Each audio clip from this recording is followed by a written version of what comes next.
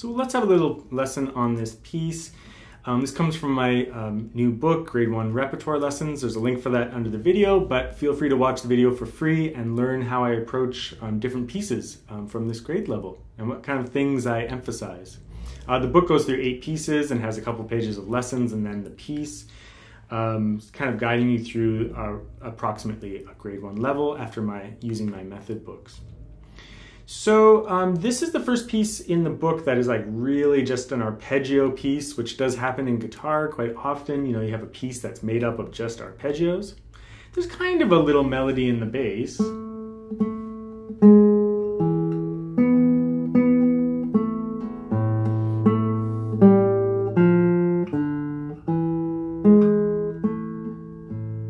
So you can go through that and make sure that the bass voice is sounding very melodic. But one of the main things I focus on in this piece is playing the chord shapes on their own. Now, previously in the book, we've approached this by playing the full chord shapes. So when there's an A minor chord, we strum an A minor chord, a full A minor chord. So it's more relatable to other pieces. But there's some oddity fingerings in this piece that we should go over. So we're going to do the specific chord shapes from the piece. So I have it written out as chords. And that's just taking all the notes from the arpeggios in the piece and putting into block chords.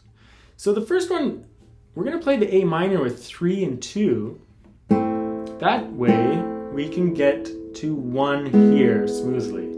We could slide our finger down and play this with 2, but then we have to play the E with 3, and then we start to run into trouble when we get to the next chord.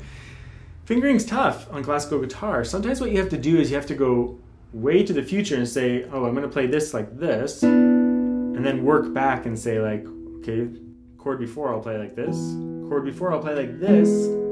That only leaves 3, 2 for free fingers, right? Now you could jump fingers over, but that's pretty tough. The last note you play is a C, so that's ringing out. You don't really want to jump over. That'll cause a hiccup. You know, like, it's really bad fingering. So you have to use different fingers. So I start with 3 and 2. So 3, 2, then 1. Now, some of you might find this 4, 3 a little bit difficult, especially after coming from here. But you should practice that. It's absolutely needed for higher levels. So it's time to get used to that. Most students, their hand positions are a little bit like this. And so when they go to play like that, it's like, it looks pretty crazy. They look really uncomfortable. It seems like it's a stretch, and they sometimes say, I can't do that. But what you need to do is get this knuckle around here, and then, look, I have very small fingers, right? Or very small hands. But I'm holding this, and you can tap those notes there. Those 2 fingers there can easily reach that. I can't do it if my hand's like this. It's too hard. Get this around. No problem. And then hold on to this while you're getting these 2 fingers here. These ones.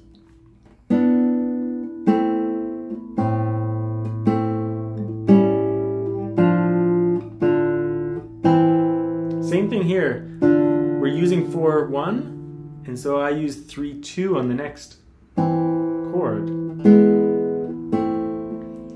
Classical guitar is filled with these kinds of fingering oddities, and you just have to get used to them and practice them because they make the music more beautiful. It makes it more legato from one chord to the next. And our endeavor should be to make things as beautiful as possible. Now, you can't go too far with that. Sometimes you have to use like fingering that jumps because it's just more practical.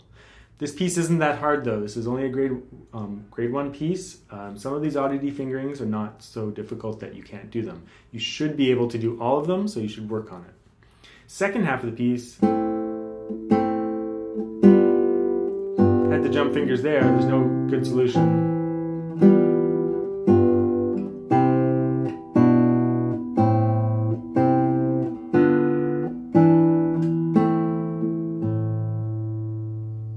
So go through, learn the block shapes. That'll teach your left hand all the shapes that will be required of the piece, and it'll also teach your hand to anticipate what your hand position will be like for the next thing.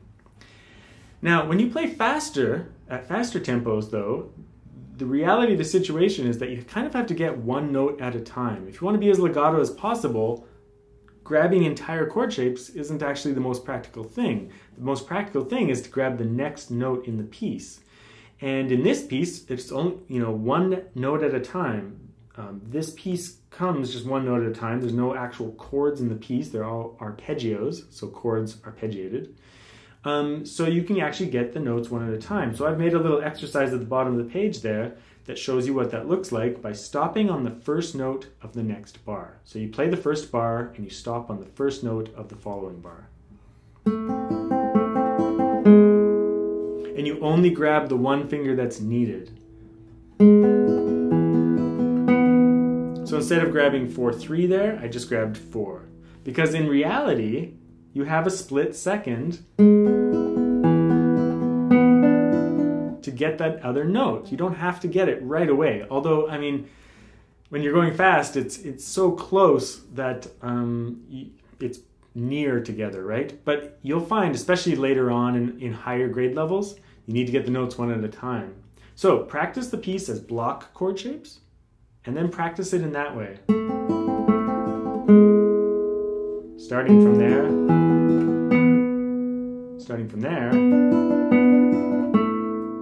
and then you can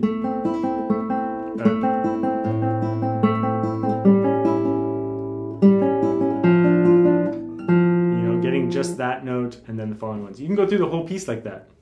Practice it in those two different ways so that you get good at both. You don't want to practice just one of the ways because you'll probably end up with some weird deficiency or something that sounds weird because you've done it so many times like that. Practice in both ways so you become versatile and that you really know this piece and that you've really worked on your technique at the same time.